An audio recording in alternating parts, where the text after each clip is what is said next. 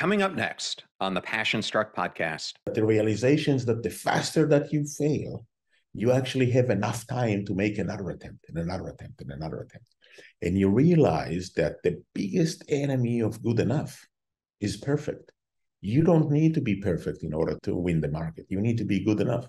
And the way to get to become good enough is starting when you are not good enough, when your product really sucks. Welcome to Passion Struck. Hi, I'm your host, John R. Miles, and on the show, we decipher the secrets, tips, and guidance of the world's most inspiring people and turn their wisdom into practical advice for you and those around you. Our mission is to help you unlock the power of intentionality so that you can become the best version of yourself. If you're new to the show, I offer advice and answer listener questions on Fridays. We have long-form interviews the rest of the week with guests ranging from astronauts to authors, CEOs, creators, innovators, scientists, military leaders, visionaries, and athletes. Now, let's go out there and become Passion Struck.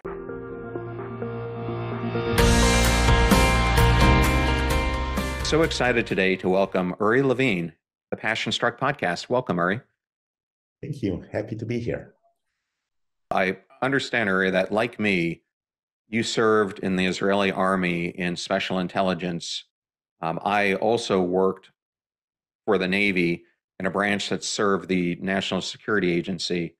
And I know for me, that experience had a profound impact on my career path. How did that experience impact yours? So for a second, I would say, while yours is pretty unique, so I haven't met a lot of Americans that did military service. In Israel, military service is mandatory. So pretty much everyone that I know did military service, right? And it's mandatory for 2 or 3 years, and I've spent about 6 years. Obviously, I would say what military service does, it's mature you faster, right? And there are few insights and takeaways that you take with you throughout your entire life. And parts of it is about giving up is not an option, right? Israel is in a tough neighborhood. And if you grew up in a tough neighborhood, you grew up tough. That's it. So working in teams and the leadership and inability to do extraordinary things is something that I think that many Israelis have experienced during their military service. And they are taking that with them for their entire life. Yes, I know for me, it taught me so many things that have been valuable throughout my career. But as you said, only about 2% of Americans have served in our military, so it's far different. I wanted to jump to your book, and I'll put a cover up here and on YouTube. We'll make sure we make it even more pronounced. But it's called Fall in Love with the Problem, Not the Solution. And it's got an incredible foreword by Steve Wozniak, the co-founder of Apple. And I thought it was one of the better written forewords that I've come across. And getting that endorsement from him is huge. But what I liked about what he said is how when he read your book, and he doesn't read very many, that he found that the way you laid out the information was so applicable to so many entrepreneurs. And I know from reading the book, that a major reason why you wrote it was because of the value that you place on helping others and mentoring budding entrepreneurs. Why is this so important to you? Because for a second, I would say this is my destiny, right? My destiny is about value creation, and I can create value in multiple ways. I can build Waze or build startups that serves a lot of people. I can mentor and guide many CEOs to build that they can build. And the book is probably the next step of that, is about fulfilling my destiny of creating value and essentially making the world a better place. Because if someone is going to read the book and take some insights and implement them, and as a result, increase their likelihood of being successful, then I did my share. And now it's up to them to do theirs. And in that sense, I feel that I create more value. I think that I make the world a better place. And this is my mission in life. It's about value creation. Well, I released an interview today with the co-founder of the Home Depot, Bernie Marcus, whose recent book, Kick Up Some Dust, is also about giving back and teaching people why your service doesn't end only while you're in your career, but that it extends and you've got this great opportunity to give back that extends far beyond your career ever could. So I love that's a core component of the work that you're doing as well. Well, I'm not sure if you're familiar with Jim McKelvey, the co-founder of Square, but he's a friend of mine. And I interviewed him a few years ago. And one of the most important things that he told me that most entrepreneurs forget is they tend to focus not on the core problem, but over time they lose sight of that and get distracted in so many different aspects about the business that they forget why they started it in the first place. And he said the problem is the most important thing that you've got to keep your narrow focus on. And in chapter 1, you introduce a very similar concept to that by discussing why you need to fall in love with the problem, not the solution, the title of your book. Why is this concept so important for an entrepreneur to understand? So as you mentioned, it keeps you focused, right? But this is only one part of it, because at the end of the day, there are a few elements that are critical. If you focus on the problem, that remains the North Star of your journey. And when you have a North Star, then the amount of deviations that you're going to do from the planned route are way smaller, right? So you increase the likelihood of getting to the North Star, you increase the likelihood of getting to your destination, you waste less time and less resources and less efforts in doing that. There is another part of it, which is a way easier story to be told, right? So if we will be here in 2007, and I will tell you, you know what, I'm going to build an AI-based crowdsourced navigation system, then the reality is that you don't really care, right? But if I will tell you, you know what, I'm going to help you to avoid traffic jams, then all of a sudden you do care. So the problem is easier story to be told to your audience, to your customers, to your users, to your employees, to your investors, to everyone. Right? And so we have North Star that keeps you focused. We have easier story to be told. And in particular, what we really have is a mission, is a reason to fall in love. It's so much easier to fall in love with the problem, because then you feel that this is your mission. You are being sent by the audience to solve that. And so you are, in that sense, they're fulfilling your destiny. And the mission is creating alignment with everyone, with your customers, with your employees, with your investors, with shareholders. And you never lose sight of that. Yeah, well, another thing, Uri, you and I have in common is that once leaving the military, we both went into the corporate world for a period of time.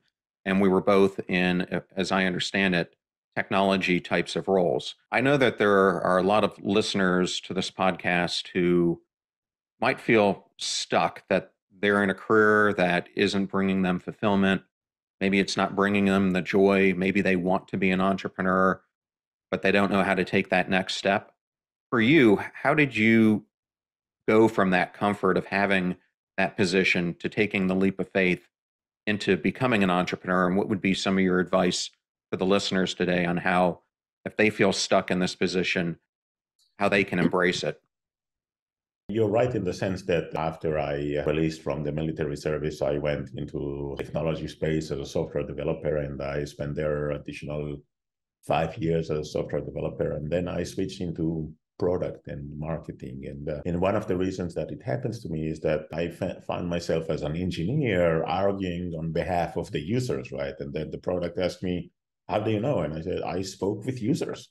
And this is what they told me, right? And they told me that you are the only one that did that. And so I realized that one of the dramatic keys is actually speaking with the target audience in order to understand what is the value that you create for them, right? Because if you don't get it, then you don't create the value. You might be creating value, but you might be creating something that they don't really care. And so that was the first part of evolution. And then my initial career was at Converse Technology. And this company is probably way irrelevant today, but in the 90s, that was the voicemail system or the call answering system for all the mobile operators in the world. And even within this corporate, I was on the one that always trying to create new ideas, new concepts, new products, new services, new go-to-market strategy. So I was the one that creating or trying to create new stuff.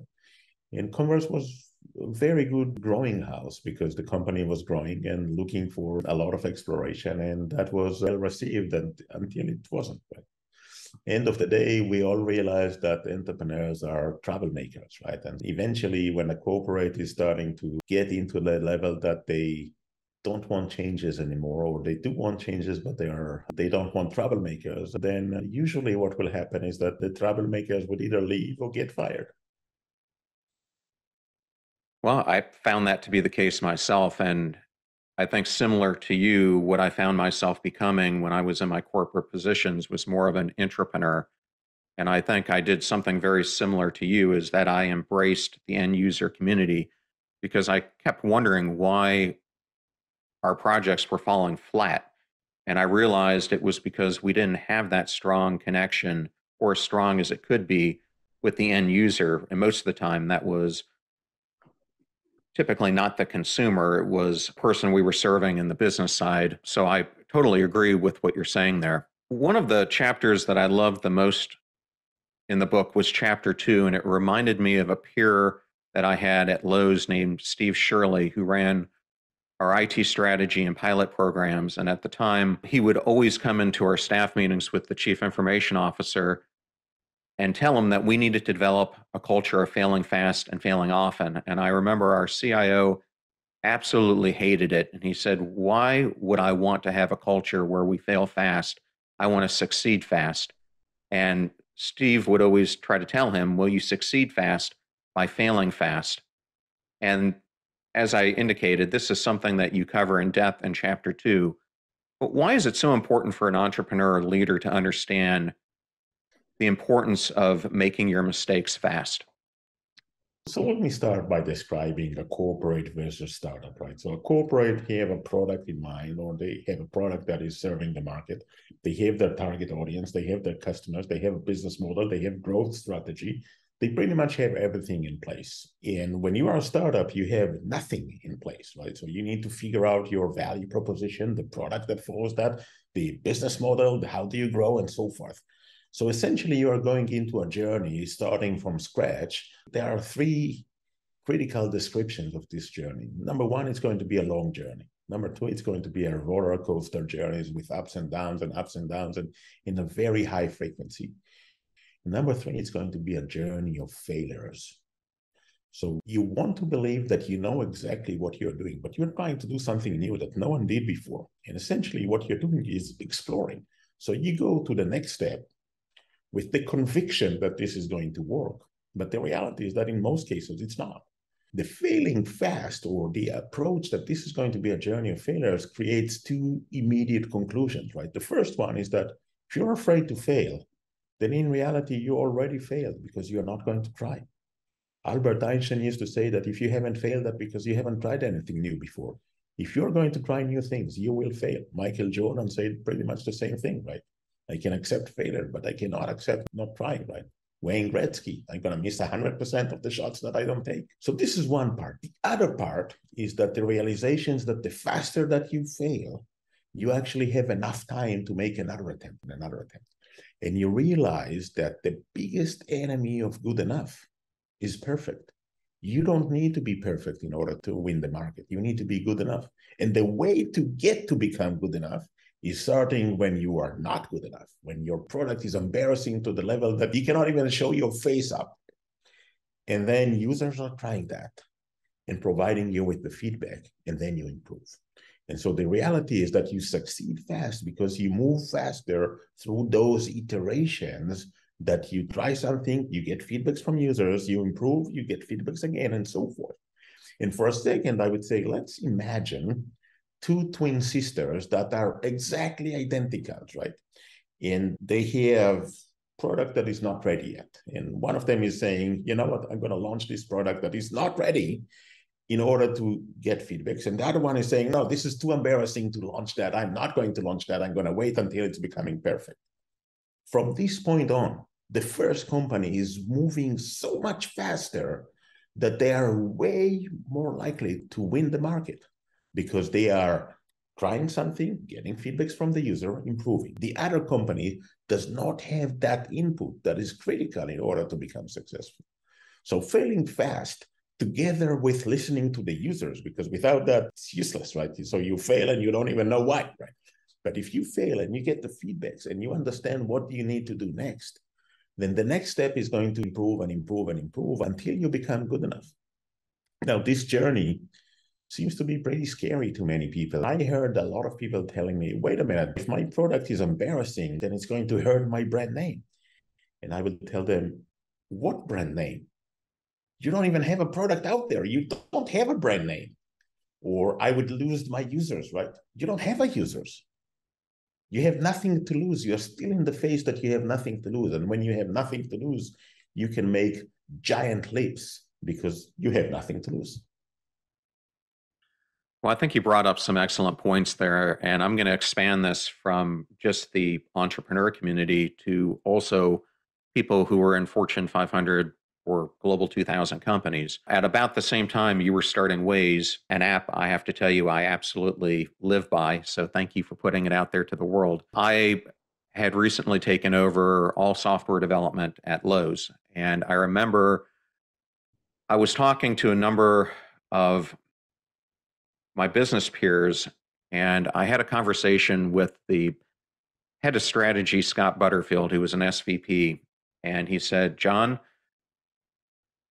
the IT group is absolutely fantastic at building solutions that when they arrive are no longer relevant. And it was such a huge learning lesson. I mean, I completely almost fell back into my chair when he told me, but he was right.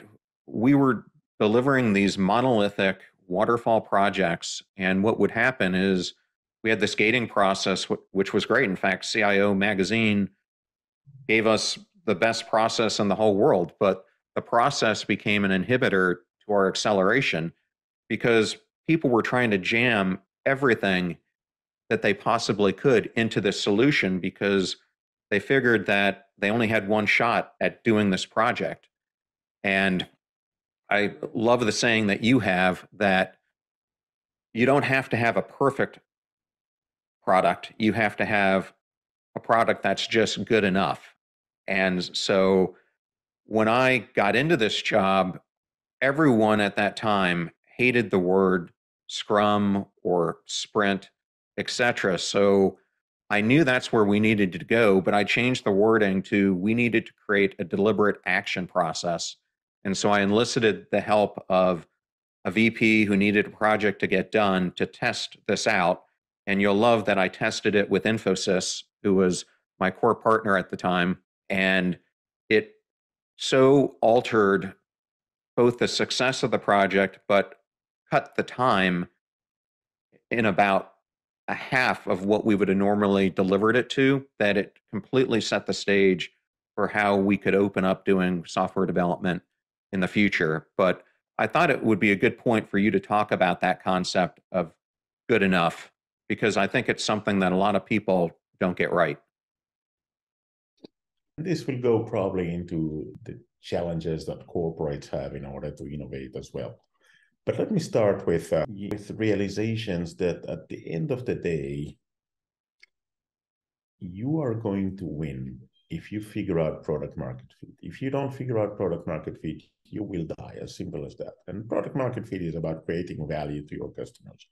In your examples, what you basically say is that by the time I was ready, there was no value in that, right? Because they already had different solutions that addresses the problem, or the problem might disappear. But let me put a time scale on that. The Waze was started officially in 2008, so exactly 15 years ago. And the first version was running on a PDA. Remember, a long time ago, there were dinosaurs, and then PDAs, and then Nokia phones, and today we all have iPhones and Android, right? This long time ago was 15 years. If I would have a time machine and I would send people back 15 years, that means that I'm going to take away their iPhone and Waze and Uber and WhatsApp, and it was just something not even interesting, and I'm going to take away your Tesla and so many other things that it's unclear that we will survive, right? This is how fast things are changing.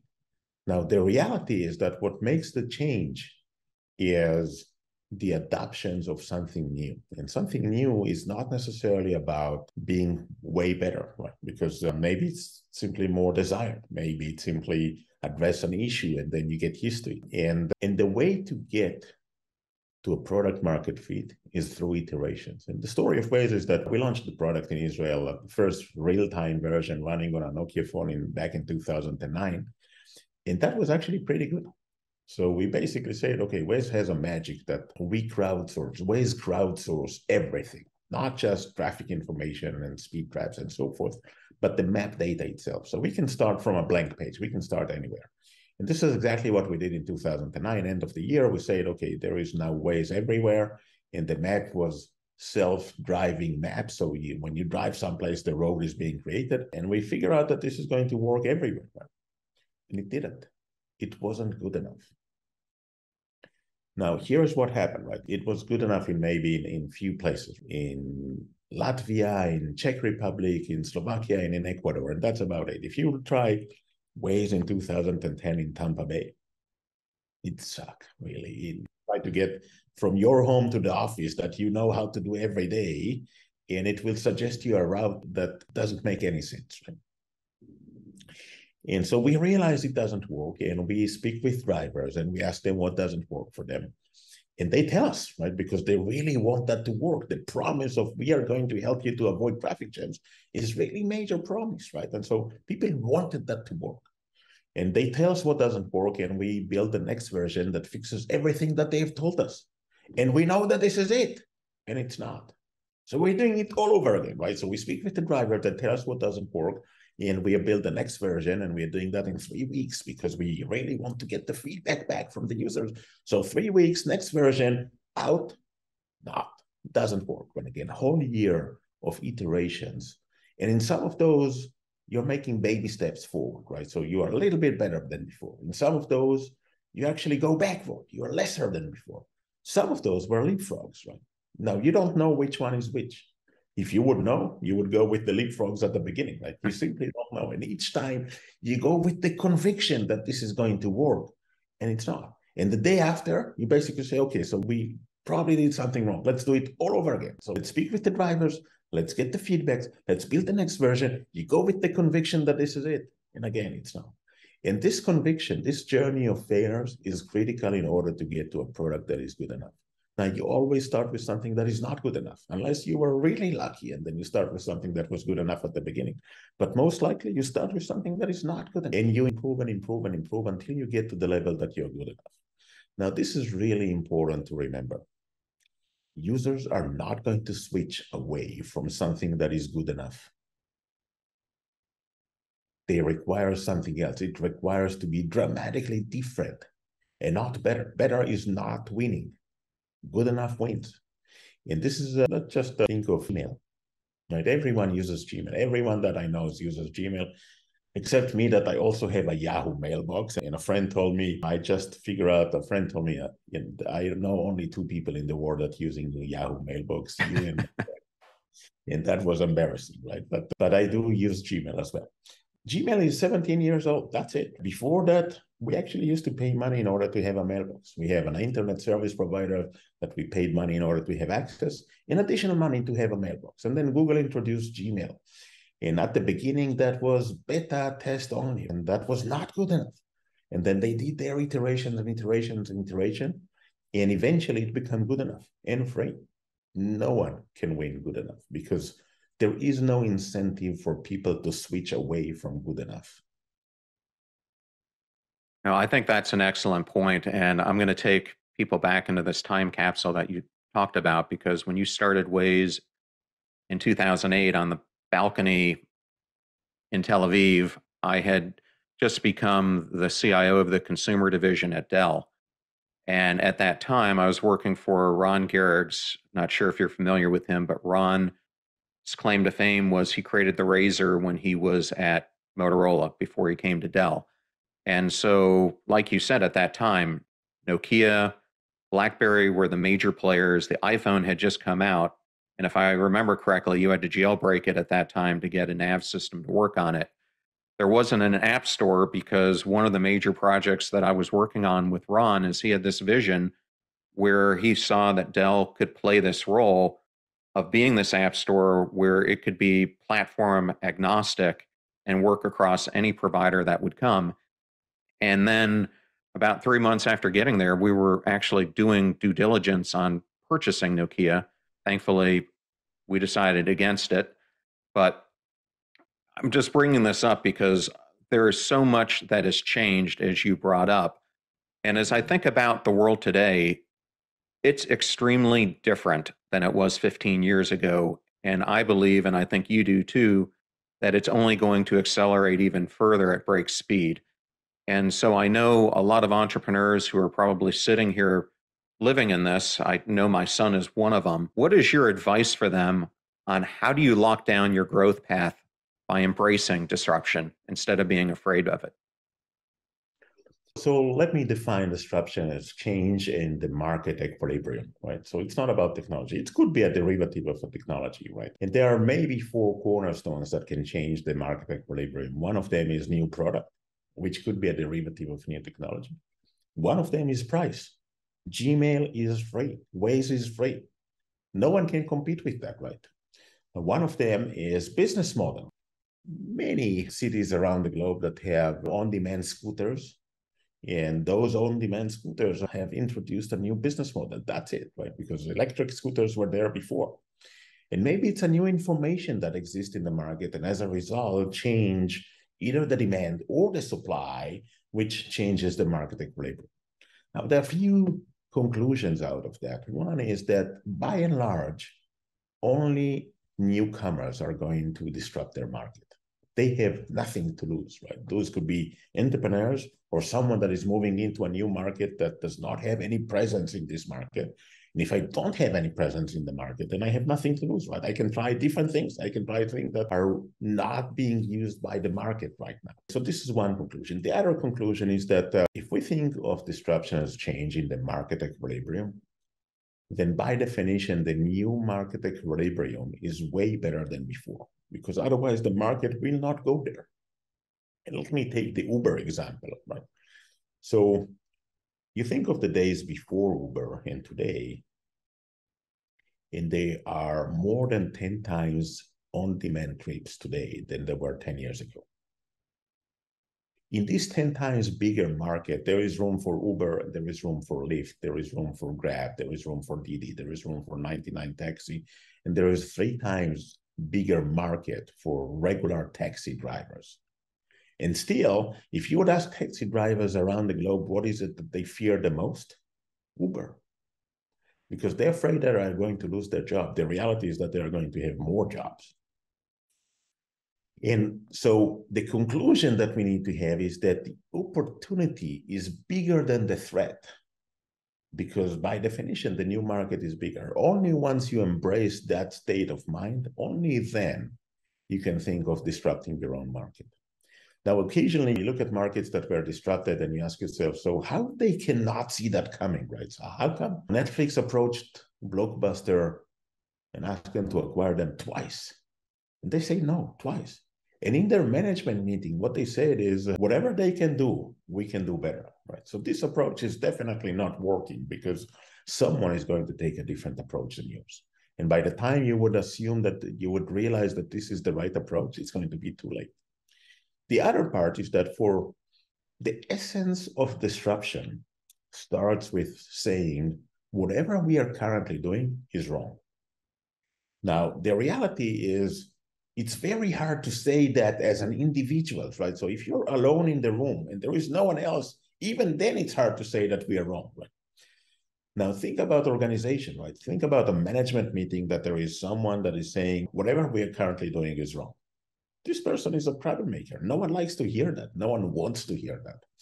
So the ego challenges are becoming pretty significant for a corporate to innovate, but there is more into it, right? So there are multiple parts of it. The most significant part is when you look at companies like Facebook or Google or Amazon or Netflix or Tesla or Airbnb or whatever, right? Many companies. And you look, end of the day, the Netflix and Google and Amazon are about 26, 27 years old, right? And then Tesla and Facebook and Airbnb are about 16 or something like that, right? And you ask yourself, how much of the value, the aggregated values of those companies was created in the first decade versus rest of the time. Now, rest of the time could be only 6 or 7 years, right? Or rest of the time could be 15 years or 16 years. And it's small fraction that was created in the first decade. Small fraction of the aggregated value created there, because in this journey, in their first decade, they had to figure out product market fit, which is maybe 3 or 4 years by itself, and then figure out growth, which is another journey and another journey of failures and another roller coaster journey of failures. And then they need to figure out the business model, which is another journey by itself. And it took them about a decade to figure out, now we are ready to capture the entire market. Right now we have the business model in place, we have the right product in place, we have the ability to execute and capture the entire market. And the result is that most of the value was created not in the first decade, but in the rest of the time. Now, when you take that into consideration and you think about the corporates that wants to innovate, and they're basically saying, you know what, we realize that our product is approaching end of life, we need to build a new division that is going to build a new product, and the new product is going to be the growth engine for us and so forth. Here is what's going to happen, right? If they're executing well, this new division that is building new offering or new business or something new is going to take them a decade to become pretty significant. It's going to be at least 5 or 6 or 7 years to start to generate revenue, significant amount of revenues. Now, in durations of maybe 7 years, most of the companies are going to suffer from down runs as well, from significant challenges in their journey, right? And guess what the board is going to say? That division that is bleeding cash for the last 5 years, let's shut it down. And so you're missing the opportunity to actually create the change if you're trying to do that by yourself as a corporate. What you really need to do is actually invest in companies that are doing that. And what you need to invest in, not in companies that are building complementary products to your offering, you need to invest in companies that will make you irrelevant. And you need to ask yourself every year that question, right? What will make me irrelevant in the market? Now, if you can answer that question, there is someone else that can answer that question as well. And that someone else might be building something that will make you irrelevant in 5 or 7 or 10 years. And you need to invest in that new company that might make you irrelevant, because you need other investors to go into this long journey of creating that value and that change. Now, if you think about it and you realize that, wait a minute, there were so many changes in the last decade. And what does it mean for the next decade? You're right. It's going to be even more. In fact, if you think of the top 10 companies of the world today, right? So being Apple and Microsoft and Google and Tesla and whatever, and Amazon, and you ask yourself, how many of them are going to remain in the top 10 companies of the world in 2033? Now, the answer is about 5. We don't know which one. If we would know, I will tell you and your audience, sell short on the other, and this is it, right? And we're done. But we don't know which one. The more interesting questions is, okay, there is 10 companies in the top 10. 5 we already know they are existing today. The other 5, some of them, you haven't heard the name yet. This is how fascinating and how fast changes are happening in the market, right? Because something that was extremely relevant a decade ago, all of a sudden is completely irrelevant. Right? And we have seen market has shifted and changed dramatically over the years. You know, when iPhone started, this is 2007, Microsoft was actually in the positions to become the market leader of the operating systems for mobile phones. They had Windows Mobile, and that operating system was running on Motorola and Nokia and Samsung and LG and pretty much everything that was in the market. And when iPhone was introduced, Steve Ballmer was the CEO of Microsoft, and he said, in other words, this will never work. And so he basically said, no one is going to pay $500 for a device. But the reality is that when we see a change, we don't accept it. It's very hard for us to digest a change. And for a second, I would say, let's imagine building a startup exactly like falling in love, right? So there are many ideas that you think of, and eventually there is one idea that you tell yourself, this is what I'm going to build, right? You go to many dates, and eventually there is one that you tell yourself, she's the one.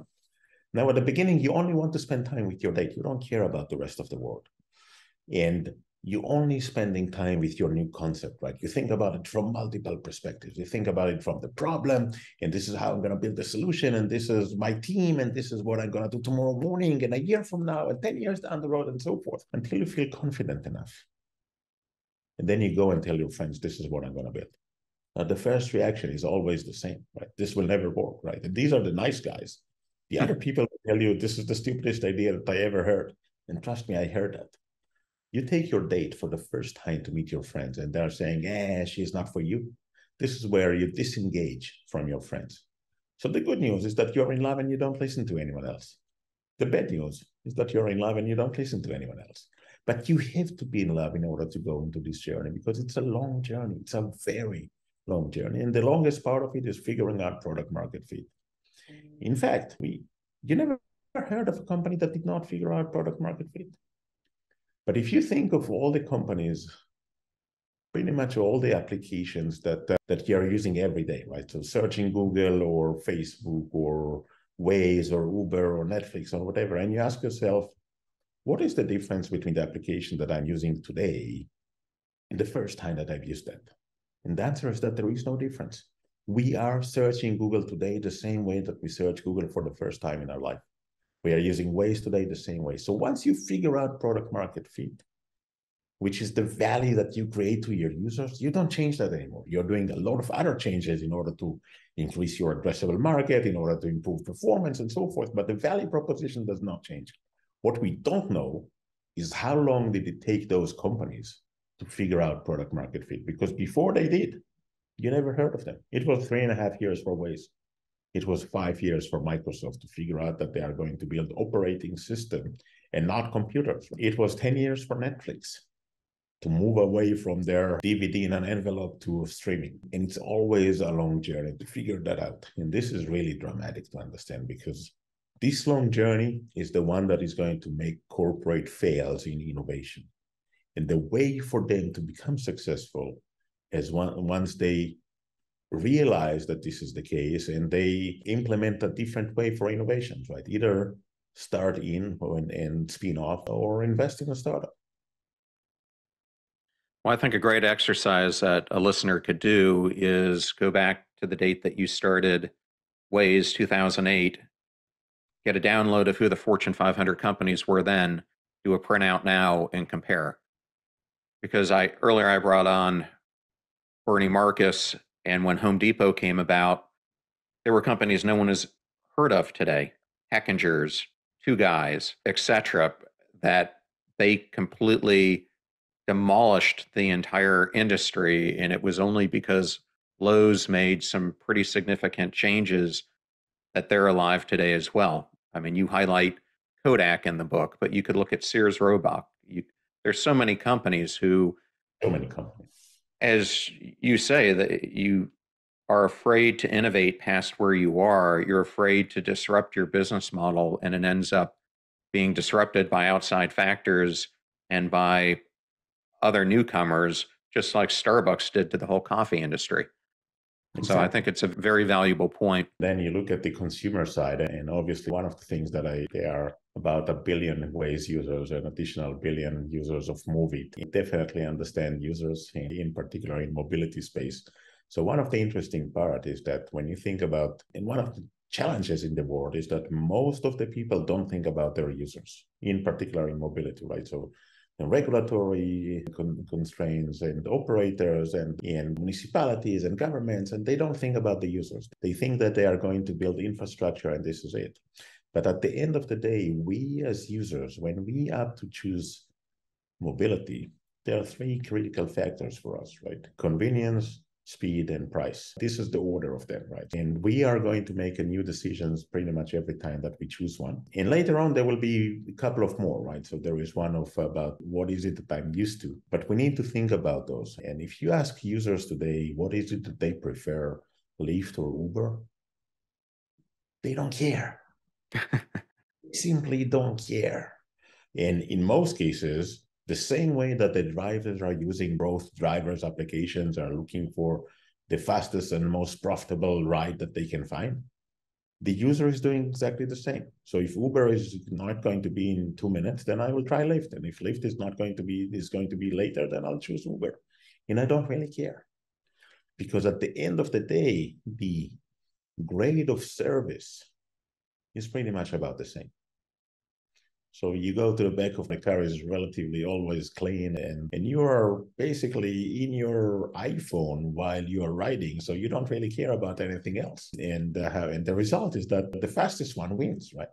Or maybe the price wins. So this is a side comment on that. But understanding users, and this is one of the chapters in my book, turns out to be really critical for everyone that has users, right? Or customers, right? Because if you don't understand them, you are building stuff that they don't care. And when you do that, they simply go someplace else. And one of the biggest challenges is the realizations that not all the users are the same.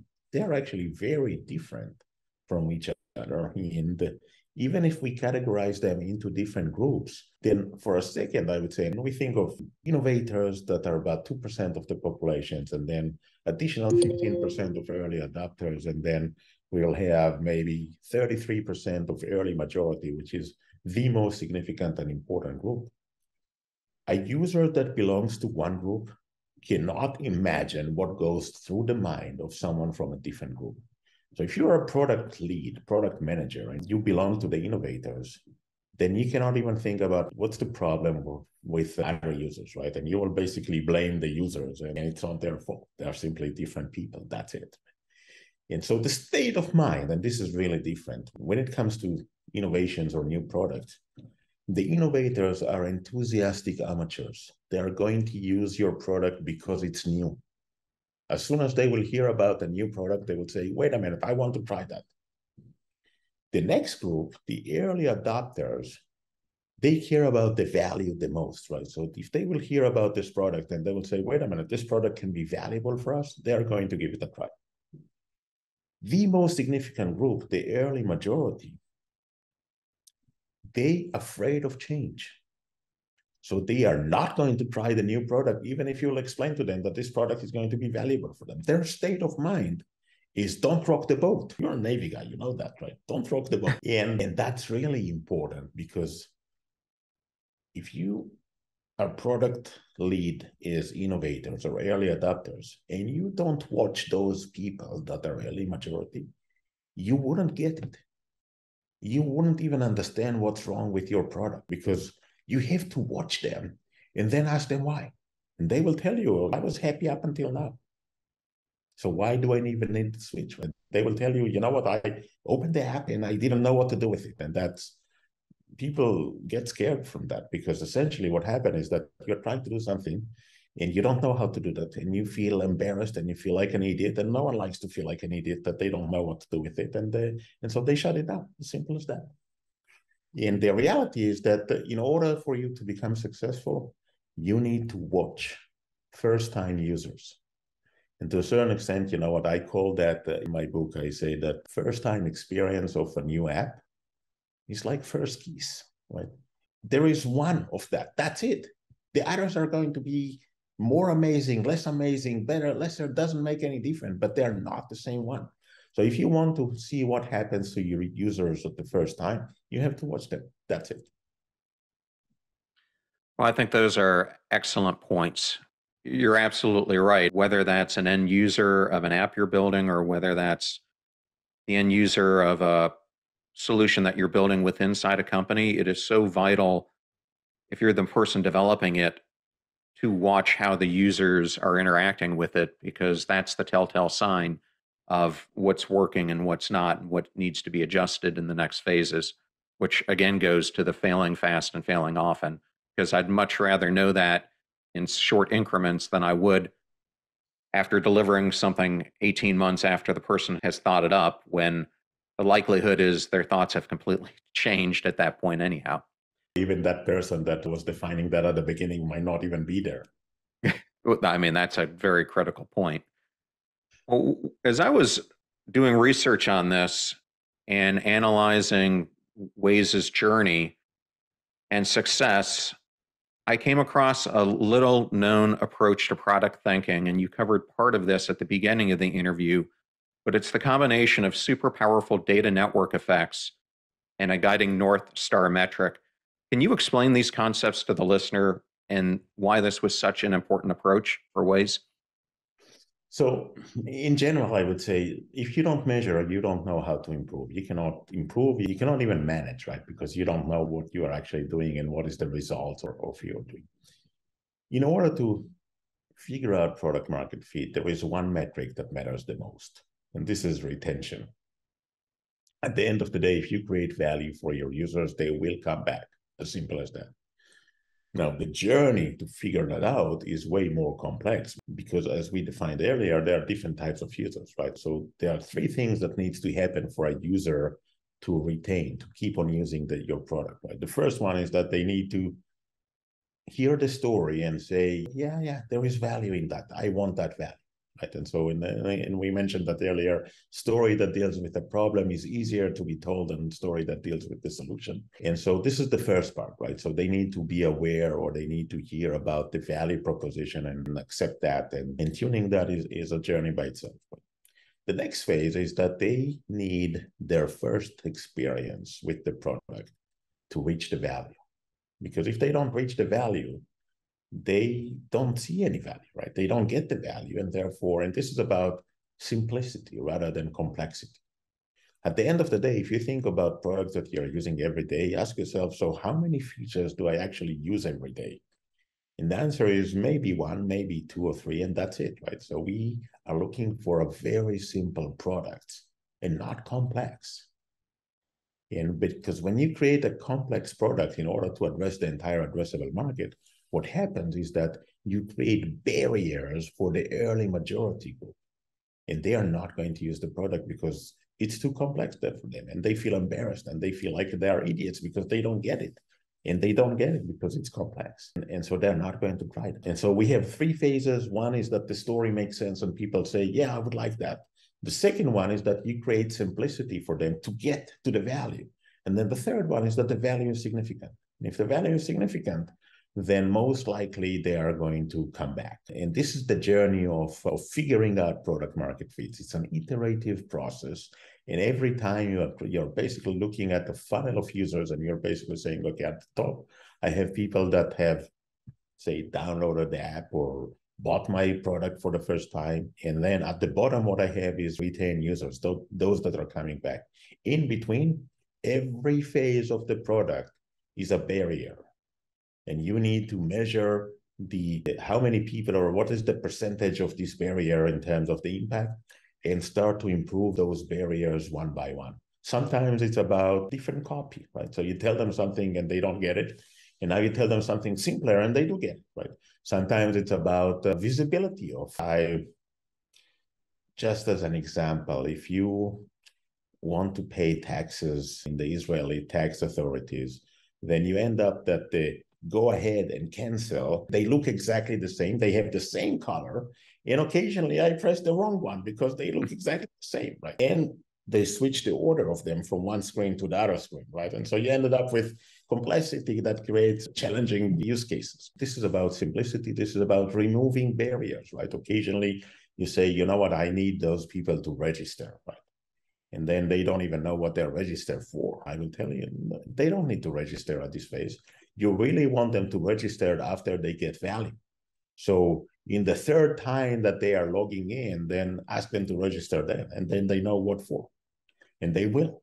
If you ask them at the beginning, many will basically say, what am I registering for? Why do I even need that? I don't need it. That is going to be a major barrier for adoption because you ask them to do something that they don't even know why do they need that. And so this process is iterative and you keep on doing the same thing over and over again. You launch the next version, you measure everything, you see what doesn't work, you go and speak with the users, in particular, those that fail. Those that actually went on and turned out to be successful using the product, they did exactly what you expect them to do. So they cannot teach you anything that you don't know. But if you go to user that failed and you ask them why, this is how you learn.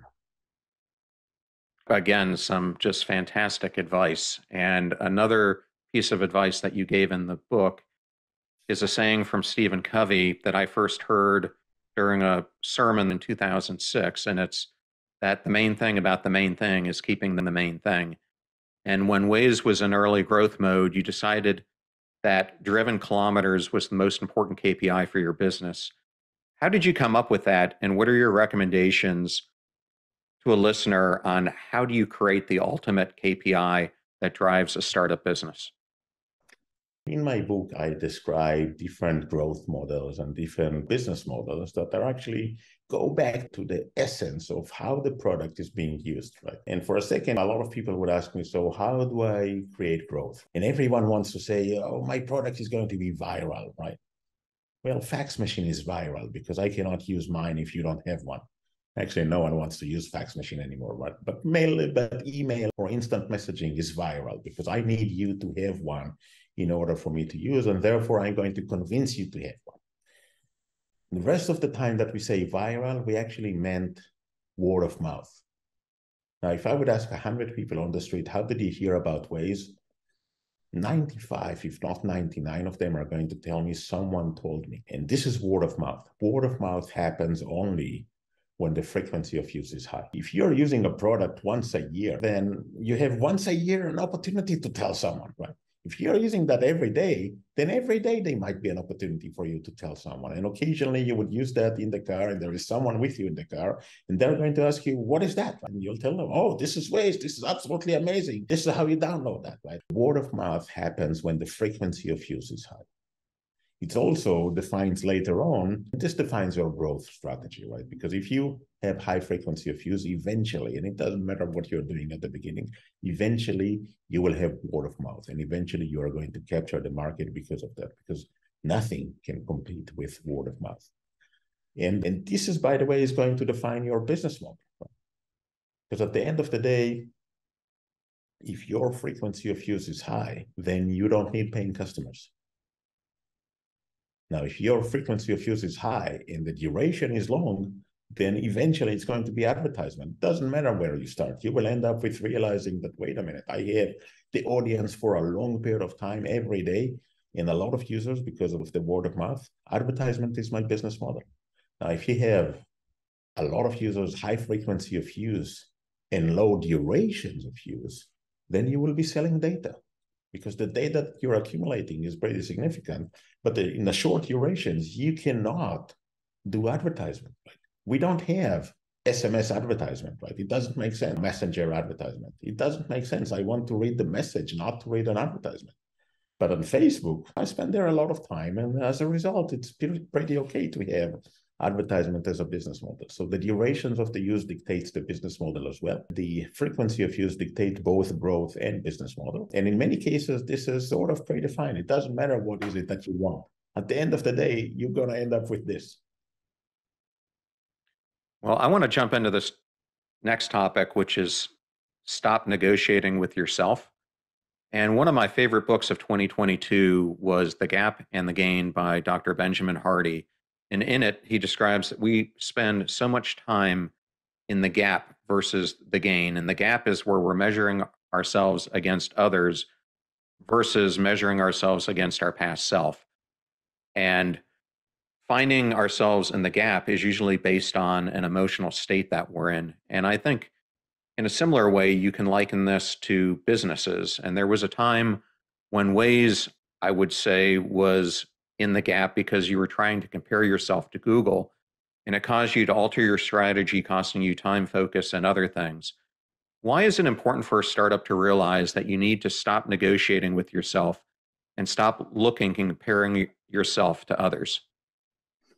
So I would start by saying that Waze never compared itself to Google. We were very different from the beginning. We were focusing on the daily commute, where Google Maps at the time were focusing on finding something that you don't even know where it is and how to get to a place that you don't know how to get.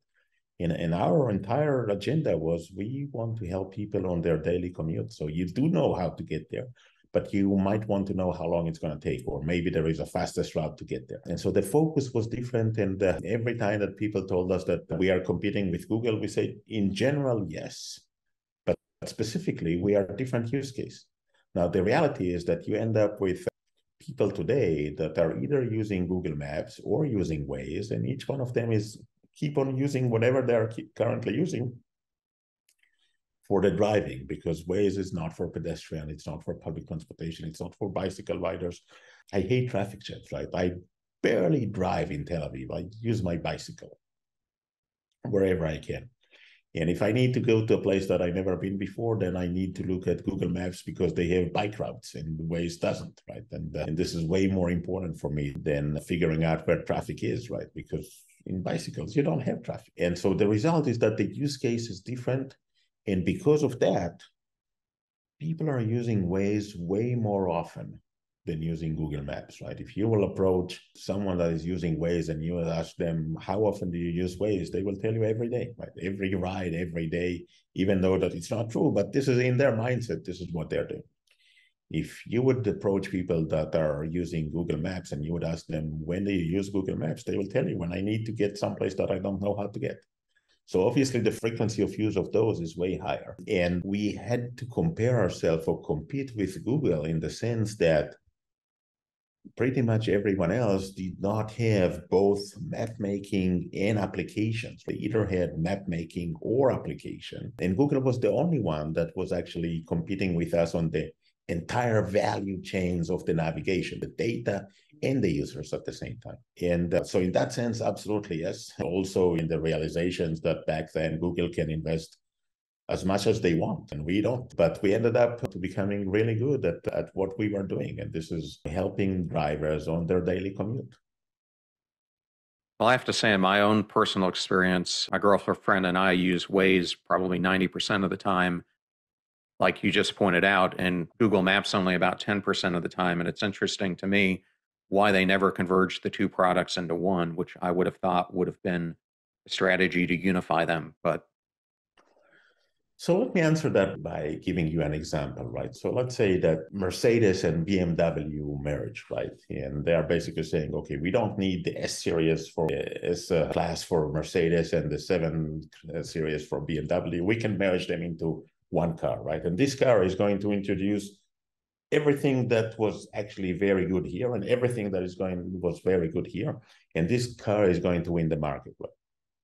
We don't know that, right? Up until now, each one of them was trying to differentiate themselves, different messages with different target audience, with different features and capabilities to serve their target audience better. And each one of the target audience is actually committed to the product because of the specifications that they have created for them. Now, if you're going to merge that, the underlying assumptions that the result is going to win the market is unclear. It might, but it might not. And the reality is that we are going to change the product. If you merge them, you are going to change the product for the entire install base. And some of them hate changes, right? And so if you are going to make that more complex or different than what they used to, and you send them to make a new choice, they might be choosing something completely different. Maybe they will choose Here We Go, which is really great application. okay, and I know you're often asked this question about whether or not it was the right decision to sell Waze for 1.15 billion, but I have a little bit of a different twist on this. If you're a company looking to be acquired or to develop your exit plan of some sort, how do you determine when opportunity meets readiness?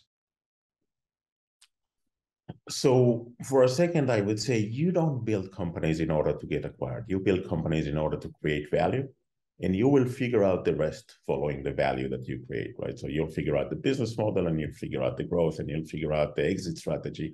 And most likely what you really want is to build a company that will last forever, that will become successful and profitable and growing and market lead. Opportunities might come along the way, right? And you will need to say yes or no to those opportunities based on your aspiration, if an offering, and in this case, I would say, look, if this is a life-changing event for you, then you should consider it. If it's not, then don't even bother, right? If you would think that this is the only startup that you're going to have in your lifetime, then maybe you want to stick with that. If you would say more and more startups, and I actually enjoy the early days of creation, then saying yes to an acquisition is going to be way easier for me. But what I'm saying is that this is really individuals for the founders, the management of the company, and occasionally for shareholders as well. But No one is going to buy a company if the management don't want to get acquired, and vice versa.